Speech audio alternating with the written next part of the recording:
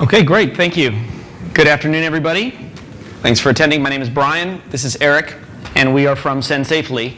And today we're going to talk about our experience implementing content security policy within our website at sendsafely.com.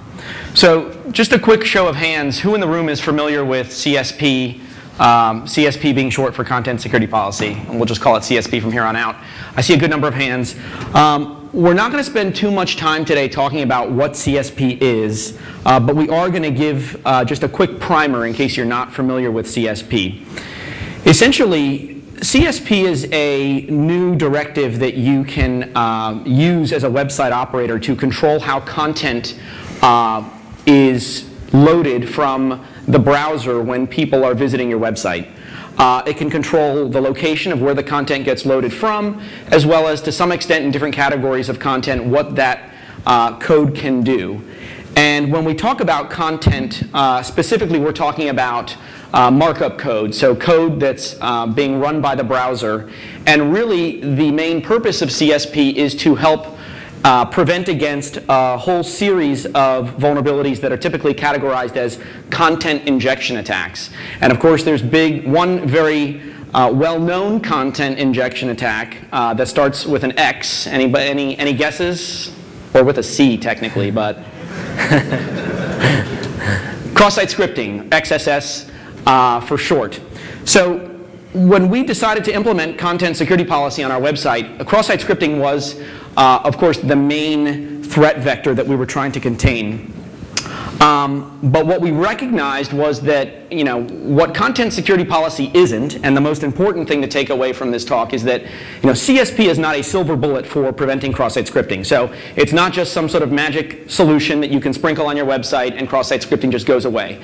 If anything, you need to think about CSP in terms of being a safety belt, that in the absence of some sort of output encoding or input validation on your website, provided you're trying to do this consistently across the board and you miss a spot, it may save you. But you certainly don't want to rely on CSP as your primary defense mechanism for something like cross-site scripting. Just to give you some background on CSP, it actually started back at Mozilla and has now grown into its own standard that's managed by the World Wide Web Consortium, or W3C for short. Version 1 is still not final, but it's in the final stages of the release candidate phase and should be finalized very soon. And support for version 1 is pretty good across several of the major browsers. There's already a version 1.1 spec that's in draft. That does not have widespread support. It's still in the draft phases. So for purposes of our talk today, we're going to focus on CSP 1.0 because from a practical perspective, the browser world is just not there yet if you want to implement CSP 1.1. So everything we talk about today, when we may mention things that are coming in 1.1, we're focusing on the 1.0 standard. As I mentioned before, browser support is fairly good in the major browser families, with the exception of Internet Explorer. So we've got the different versions of the major browsers that support CSP. IE is not there yet. They do implement some features of 1.1, but really they don't implement any part of 1.0. So for purposes of our talk today, while Internet Explorer is almost certainly going to be implementing 1.0 in one of their upcoming releases, I don't know what the timeline is on that, and currently none of the versions that are out there support the standard. But every other browser does support it. As far as who's using CSP, like I said, it's still in draft form, even though a lot of the browsers are supporting it. So as you would expect, not all that many websites are using it. There was a survey by Veracode a few months back, actually probably 6 months ago, where they looked at the top 1 million websites and found that only about 200 or so were implementing CSP in some way, shape, or form. The good news, though, is that a lot of high-profile names are in that list. So it is definitely a standard that's getting traction. A lot of the major players are leading the way in implementing it. So we do think this does have legs, and it is going to become one of the standard security protocols that websites use going forward. Without going into too much detail on each different category of content, we've got listed up here the major categories of content that CSP can be used to lock down. And what we're going to do throughout our presentation today is we're going to run through the the decisions that we had to make with respect to locking down each of these content categories, and we'll talk about the directives that we've implemented and what we've done with respect to each of these categories as we go through our presentation today. So we'll keep coming back to this list here as we go forward, but this is really just more of an opening reference. As far as the ways you can restrict content with CSP, the main way that you restrict each of those categories is by the source of the content. So you can specify for JavaScript, for example, where can JavaScript load from. You can say don't load any JavaScript. You can say load it specifically from our own website, and no other site. Or you can even whitelist specific host names or domains that you want to load content from. And you can even go as far as defining a wildcard there to say allow this content from any source. Now, certain categories of content will actually allow you to go a little bit deeper, and we'll talk more about this when we get to those categories, but specifically they can control different subsets of that category. So for JavaScript, for example, there's a family of functions that you can ban. There's also the practice of having certain inline variants of these code categories within your content.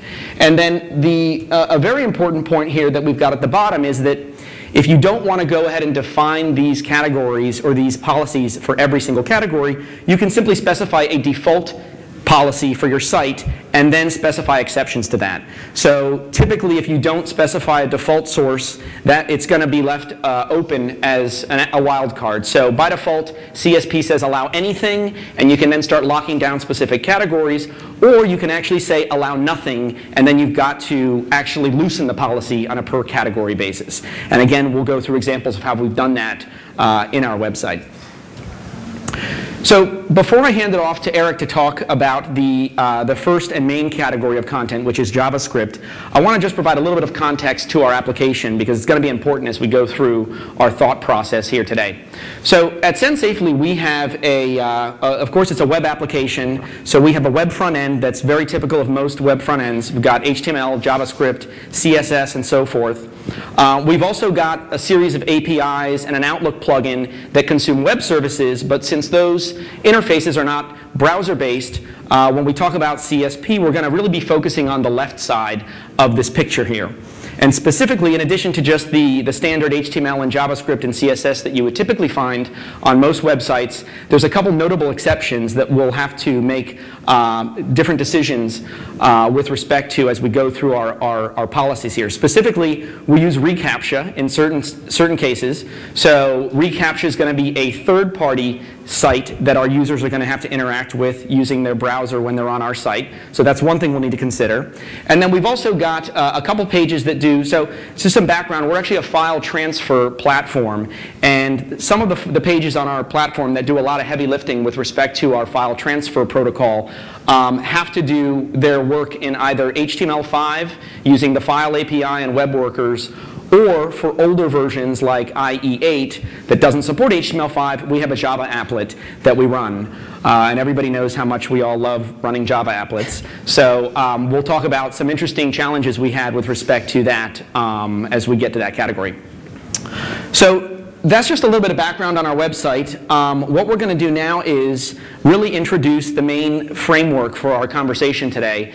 And it really is going to walk through our strategy for implementing CSP. And we really had three main objectives when we looked at why we wanted to implement CSP. The first was that we wanted to be as strict as possible. So even though XSS was one of the primary threat vectors, we wanted to go ahead and address as many threat vectors as we can with our policy. The other thing we wanted to do was make sure that if there are attacks that are actively trying to happen on our site and our content security policy blocks them, we want to be notified of those attempts. And there's some built-in features of CSP we can use for that.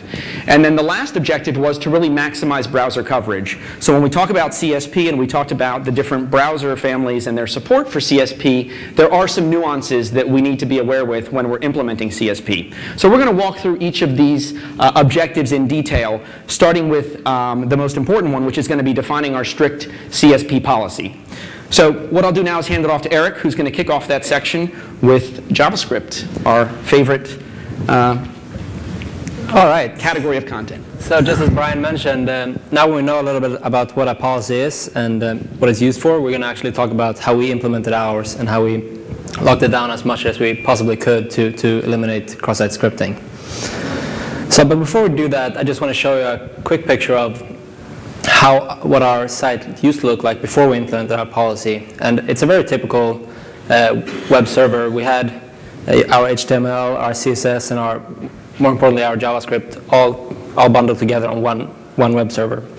I'm sure that's very similar to all of your web applications look like as well. So that being said, let's talk a little bit about our policy.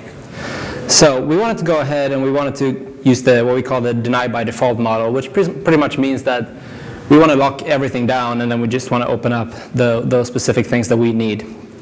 So we went ahead and we set our default source to none, meaning that now everything is blocked. No JavaScript is going to execute, no CSS is going to render, nothing. So our next step was to move all our JavaScript onto a static server. We didn't want to load them from our own web server. We wanted to move it all out. So we only had to allow JavaScript to load from this server and not even from our own web server. So we went ahead and did that. And now, of course, we had to add this static.sendsafely.com server to our policy as well. From here on out, we're going to call the server just the static server.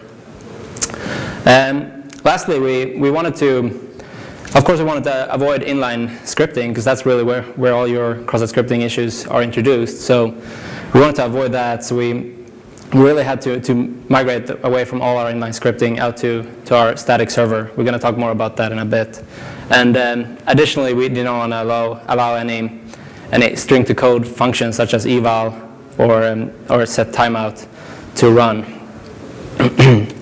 So this is really what our servers look like today.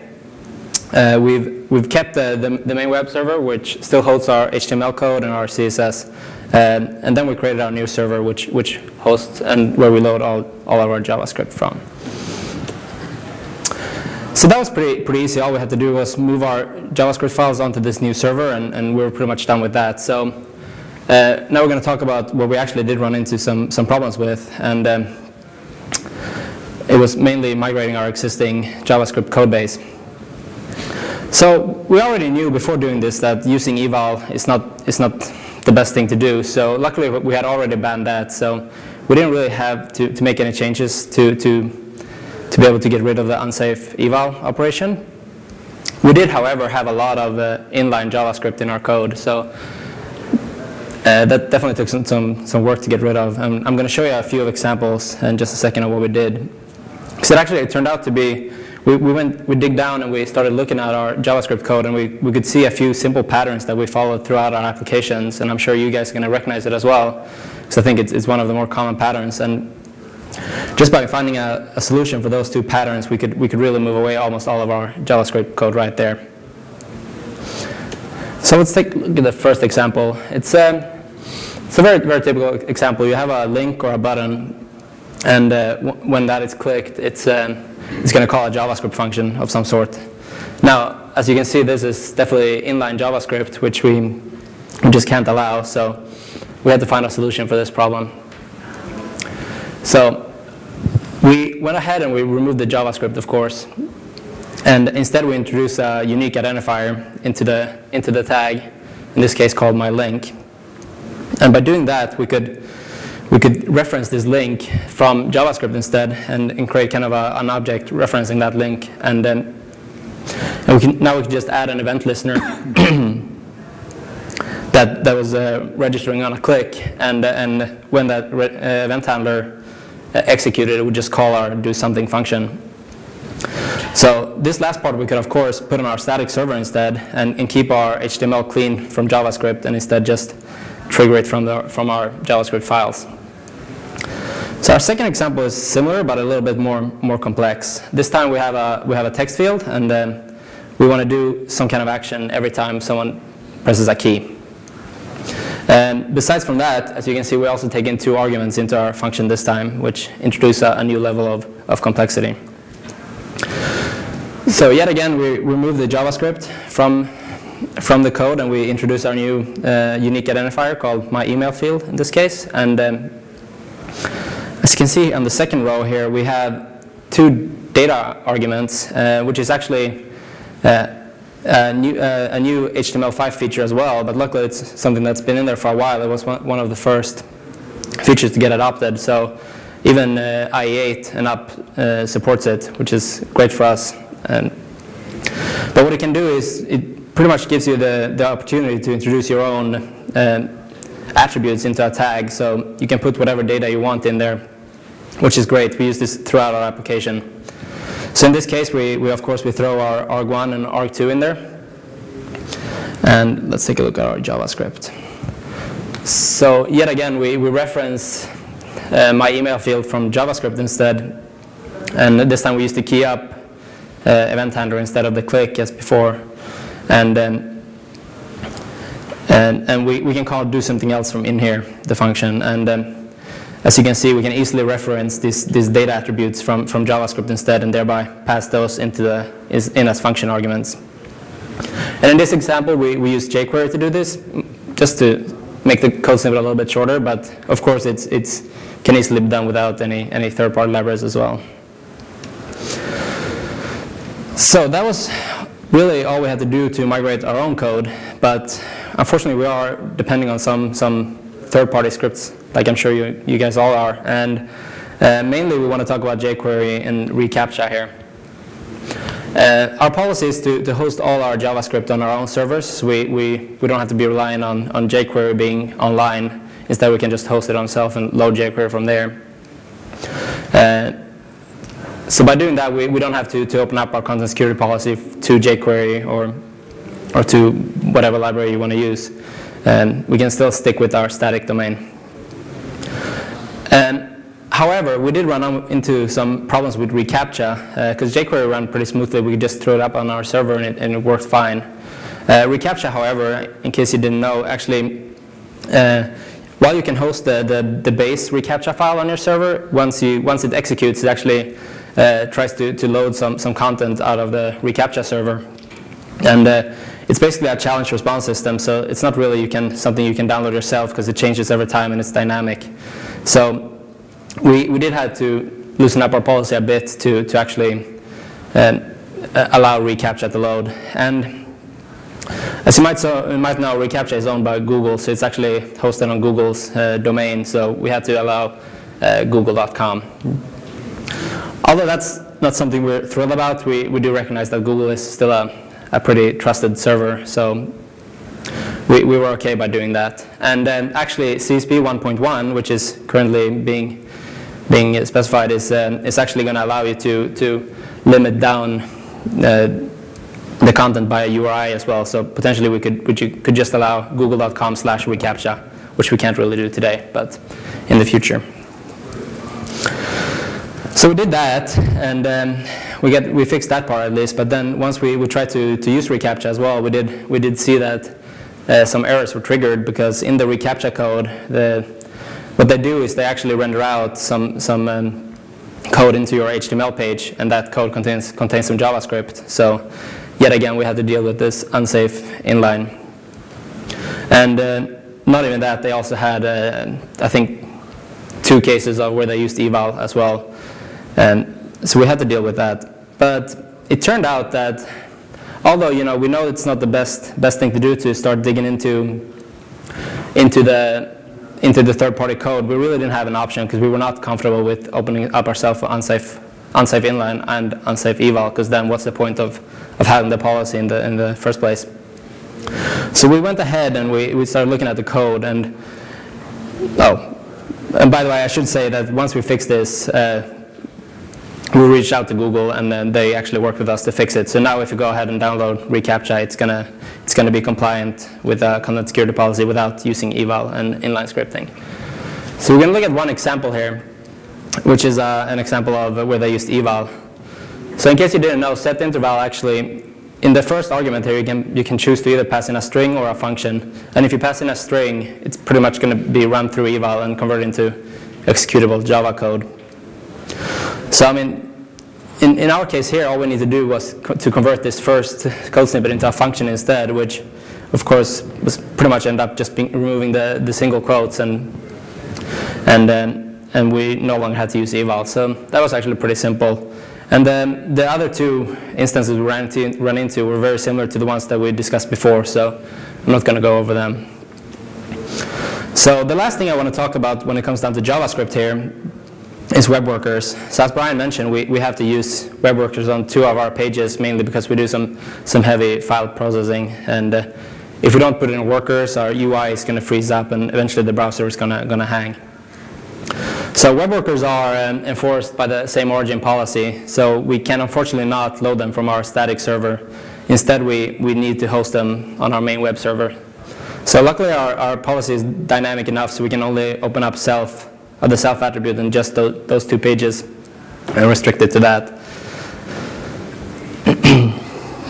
And it's actually interesting if you think about it, because the same origin policy in the first place is there to increase the browser security, but now all of a sudden it forced us to open up our policy and thereby increase our risk a little instead.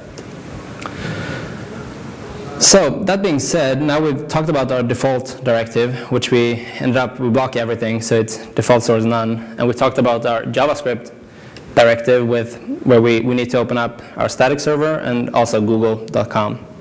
That being said, I'm going to leave it over to Brian again, who's going to talk about the rest of our directives here. So as you can see, we went through a decent amount of effort to refactor our existing code because, again, like many applications, this site was not built with CSP in mind from day one. When it came to the style sheets category, one of the first things we realized is that much like JavaScript, and even more so than the JavaScript category, we had a ton of inline CSS everywhere. So we knew off the bat that if we were going to go through and try and eliminate the unsafe inline code for the CSS category, it was going to be a lot of work. The other thing, so immediately this was one of those areas where we said, okay, given the fact that we're trying to be as tight as possible with our policy, but we also don't want to just go crazy and start refactoring everything for the sake of it. So we really had to think about the cost-benefit here and the risk-reward of actually refactoring the CSS code. So the first thing we looked at was, given the state of affairs, without touching our CSS code, what do we need to get the code to run as is? And when we did that, we realized that we have to allow unsafe inline, which, coming from the JavaScript category right before this, we realized that unsafe inline could really expose us. And even the fact that the word unsafe is in the directive makes you kind of think to yourself, should I really be doing this? So we did a little more research just to really make sure we understood the threats well.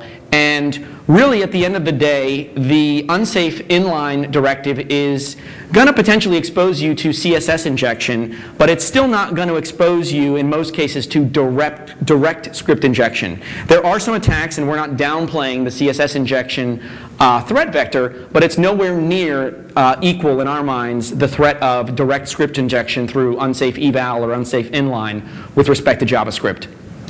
The other important thing here, which is an important point that maybe we didn't harp on with JavaScript, is that we are not relying on our CSP, as I mentioned before, as a primary defense mechanism for anything.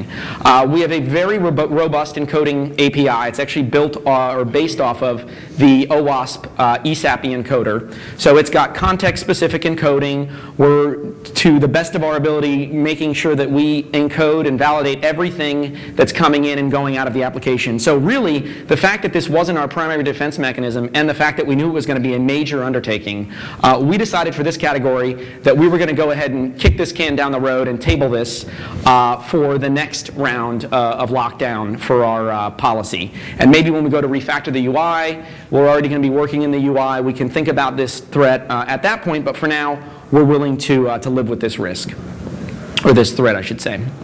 So, going back to our policy, the style sheets category, the style source, we left as defined as our self and unsafe inline, and we really didn't have to do anything to our CSS code. There's a little more work to be done there down the road, but for now, we're leaving that category alone.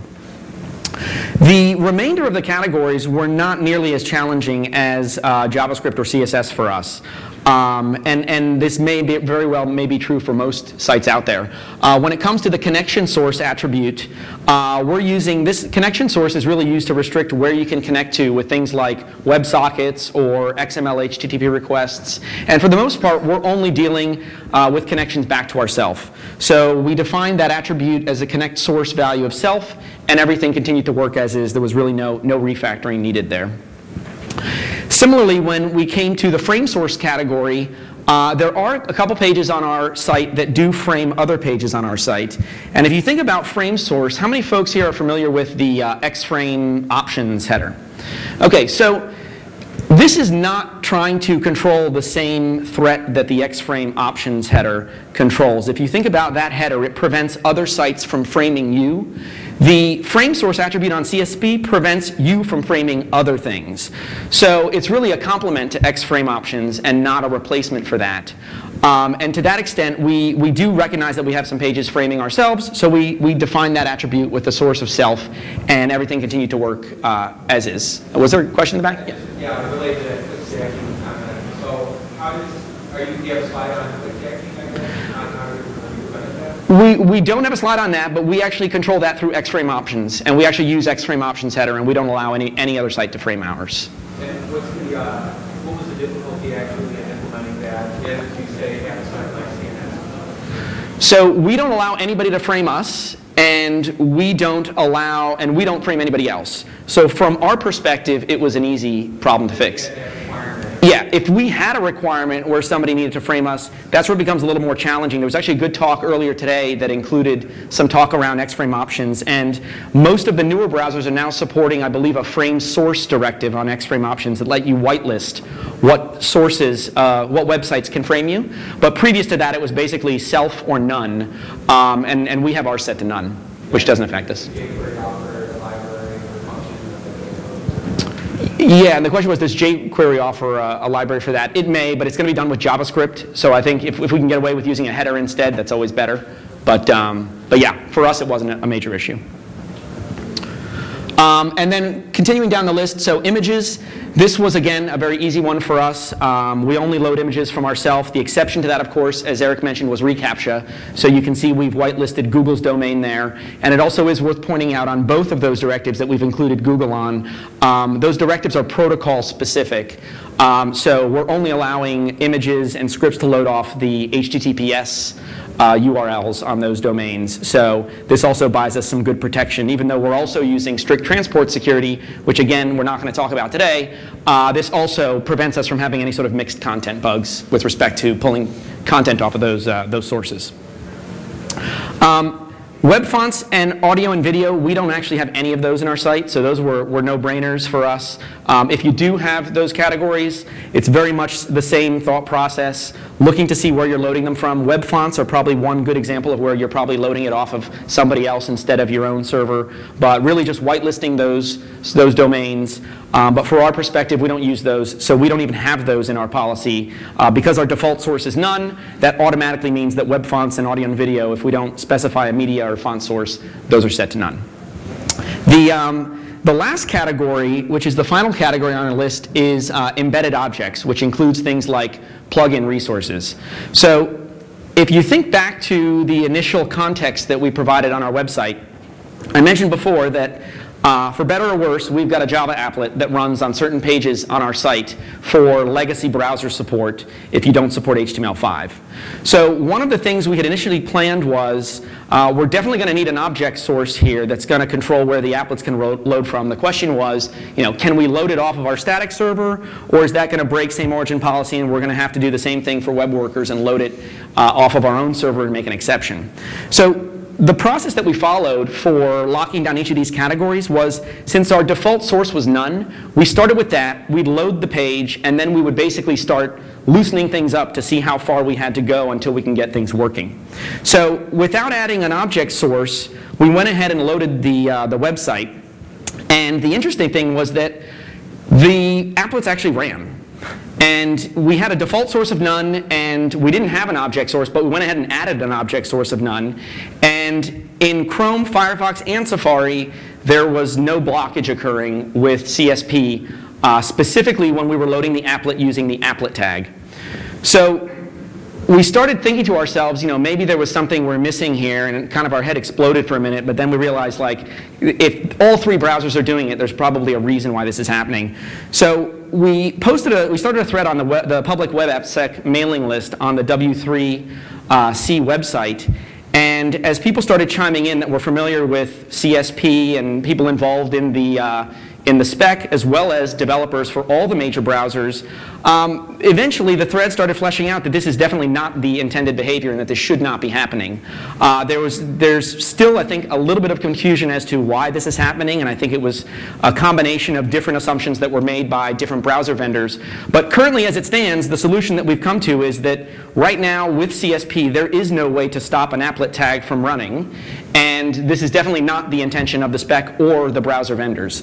So this is probably going to be something that gets patched at some point in the future. The thread is actually still active on that mailing list, so we still don't have a real clear picture of what the course of action is for this.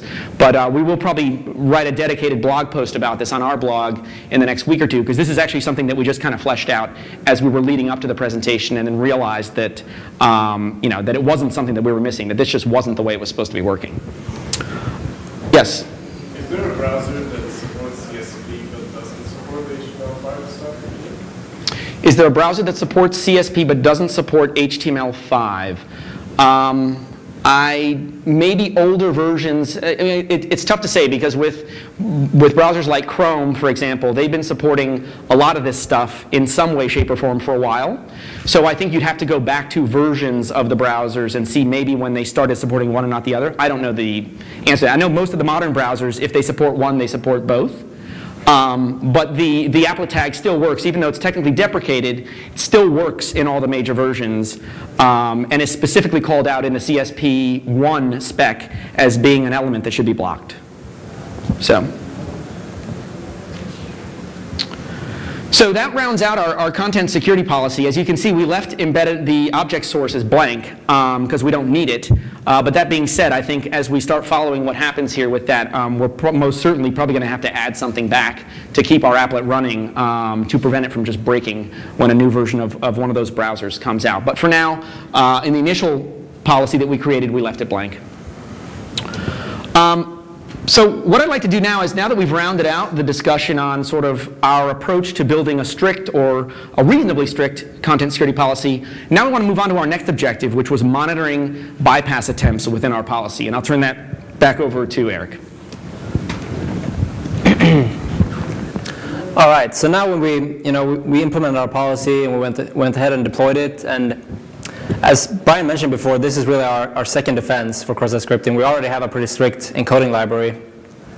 So of course, would be very interested to see if our policy was actually triggered at some point, because that might mean that there is a cross-site scripting vulnerability in our application, and that we want to know about that so we can implement a fix for it that will work across all browsers, since Internet Explorer, for example, doesn't support the content security policy. So luckily, this is something that's pretty easy to do. CSP actually comes with a directive that it's a built-in feature to report back violations. So once they happen, you can specify a URL or URI, and the browser will actually send up a report to you containing some details about what page this happened on, what actually happened, and maybe even a code snippet showing what the payload was. And this is really something that's good to have during development as well, because you can kind of test out your policy and browse around on your application, and you can see that if you get these reports back, you know that you have more work to do before you're actually done with this. And additionally, you can also run CSP in just a report-only mode, where you specify your policy, and the browser will report back the violations, but will actually not prevent them from happening. So this is an example CSP report, and I'm just going to walk through it quickly and whatever line does. So the first document URI will just tell you on what page this happened, what page is the page that has this cross-site scripting vulnerability. The referrer will tell you where the user came from. So this might be google.com if they just searched for safely and clicked into us from Google, or in this case, it might show you if you have a reflected cross-site scripting vulnerability, it will show you the malicious site that actually set up the payload that's used to target us. The blocked URI just says self here, but it might say something else if this injected JavaScript is actually trying to load content from somewhere else.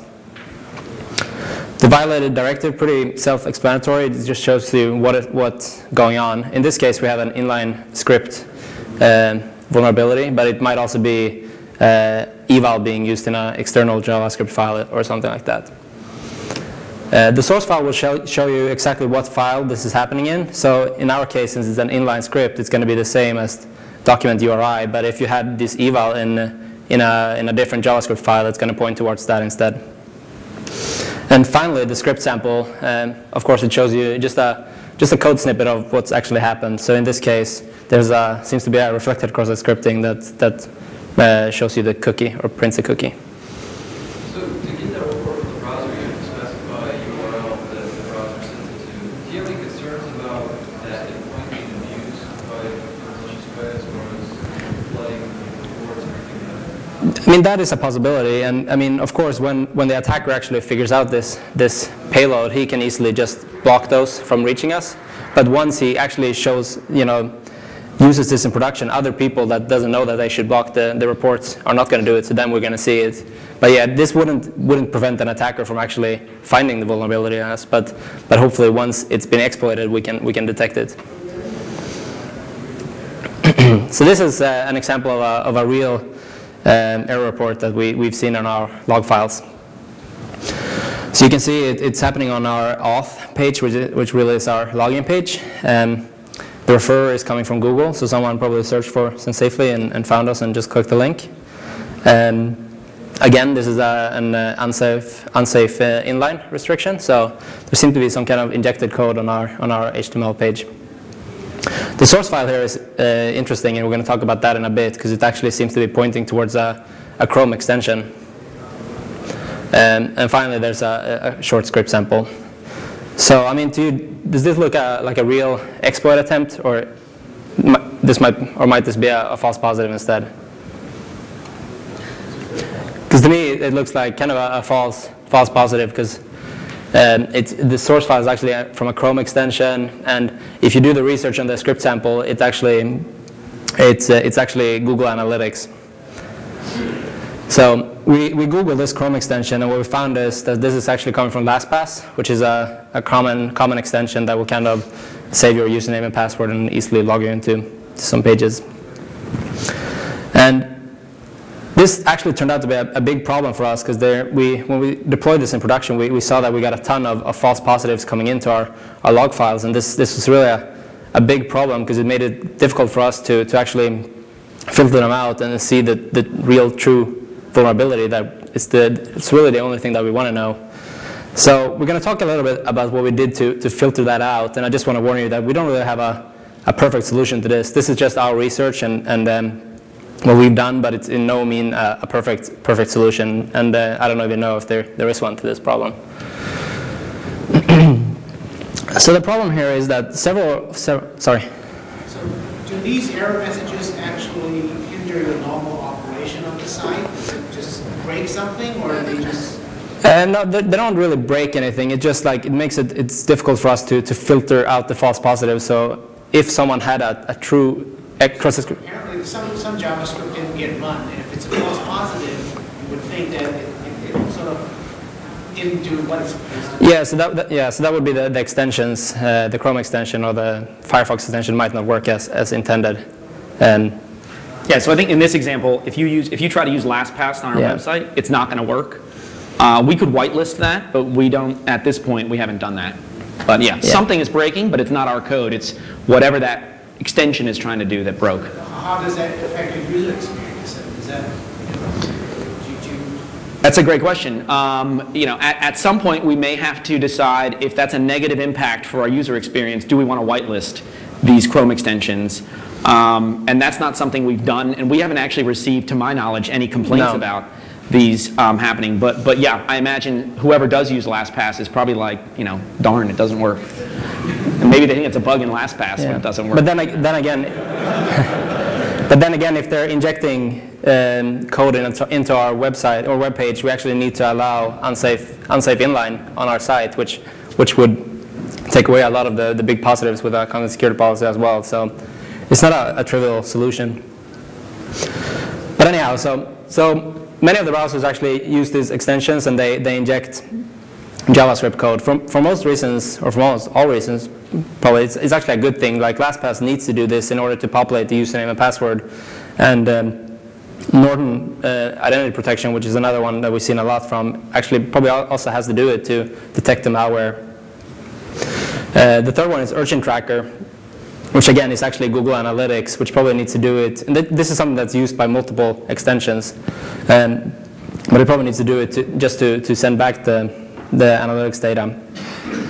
The last one is more interesting because it's actually JS Shell. It's a plugin that pretty much does whatever the Chrome developer tools does. It makes it possible to inject JavaScript code into your website to read the variables or basically learn more about your code.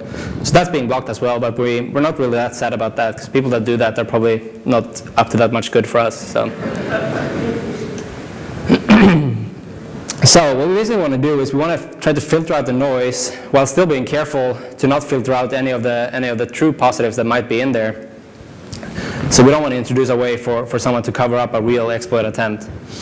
So we started we downloaded all our reports that we had and started going through them and look for some patterns.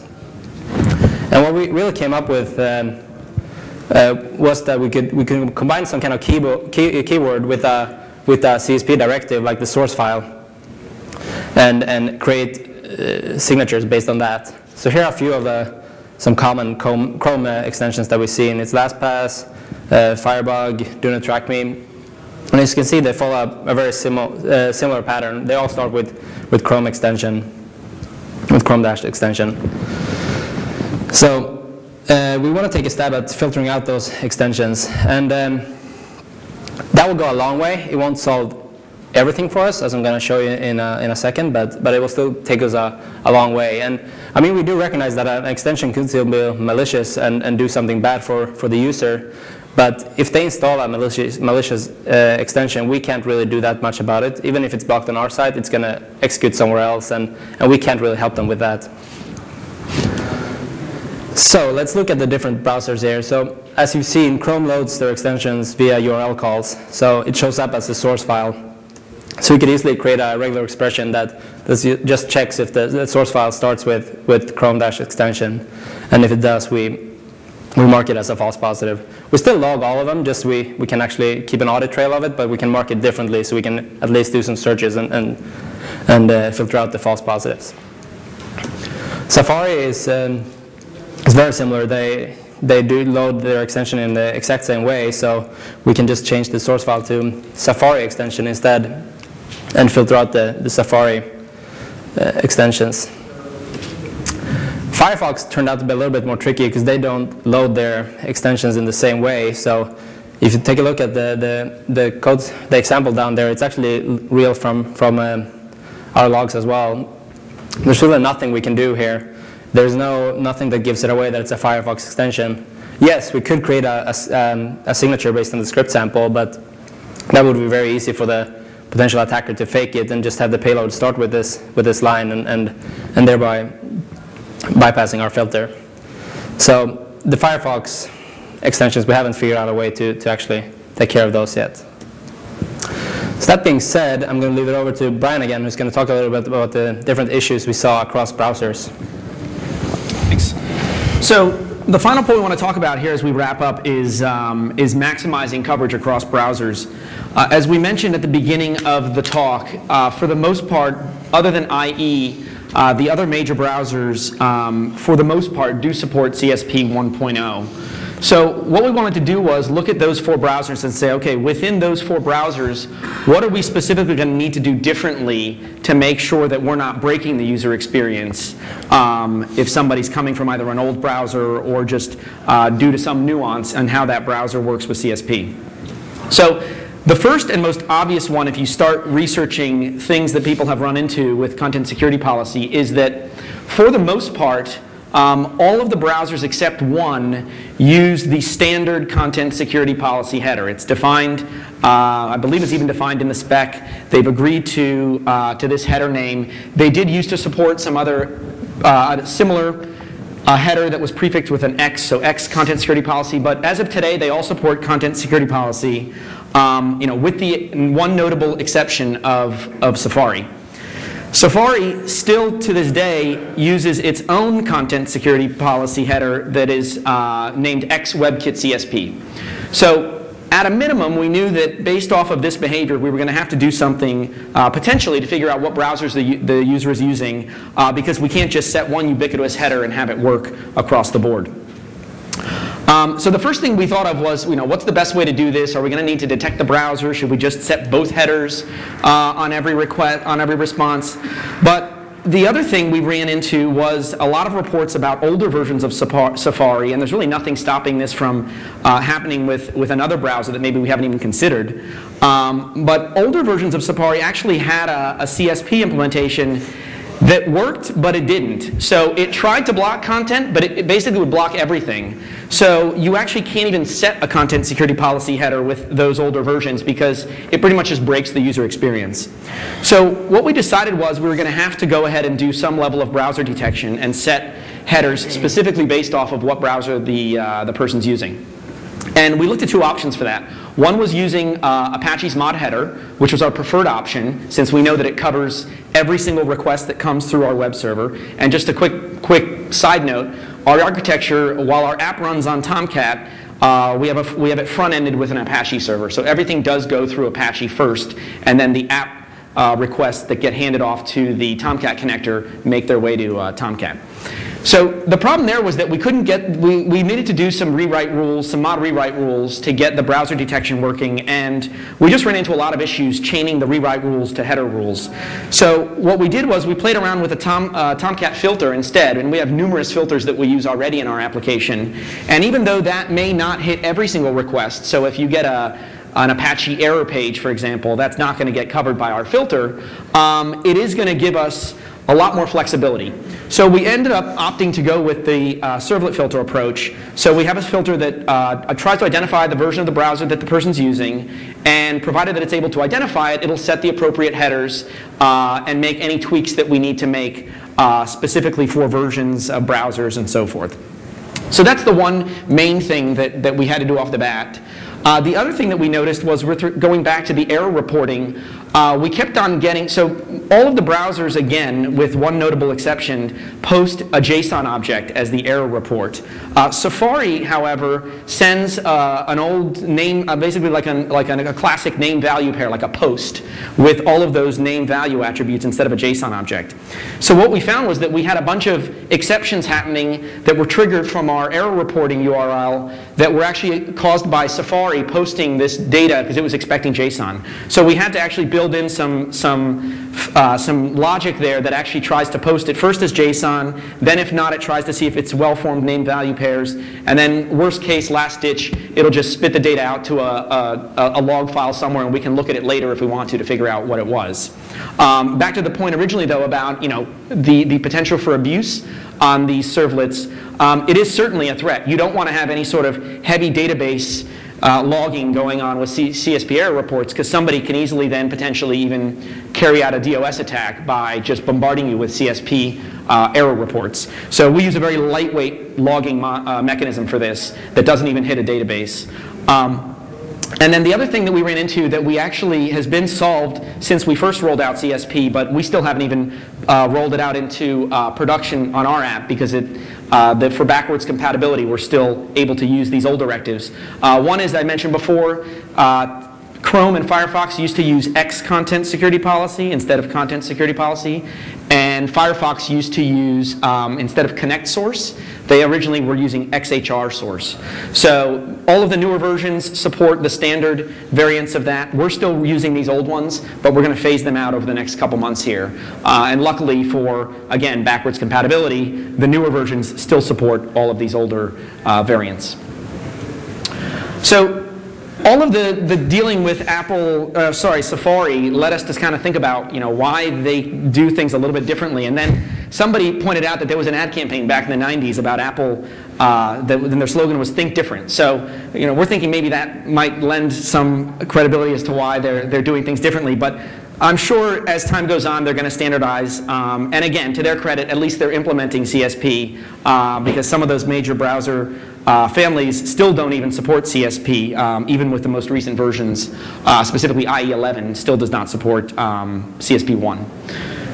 So that's really all we wanted to cover with respect to browser nuances. There's certainly a lot more that we could get into with more time on older versions, but I think that covers a lot of the relevant stuff that at least is applicable for applications today. And just to sort of recap, I think the three takeaways here are, first, CSP works. The bottom line is, even though browser coverage is spotty and it's still a 1.0 standard, with regards to XSS, it does work. You may not end up with a bulletproof policy, but you'll be better off than you would be with no policy. And then the last 2 points here, the error reporting, like we said, we don't have a solution, but it's very noisy. I think we'll see as time goes on, there may be some enhancements to that to eliminate that noise. And then lastly, 1.1, while it's going to be great, a lot more features, support's just not there yet. So I think if you want to play around with CSP, we recommend, for now at least, tinkering with the 1.0 components, at least to get started. And then later on, 1.1 will become a little more standardized.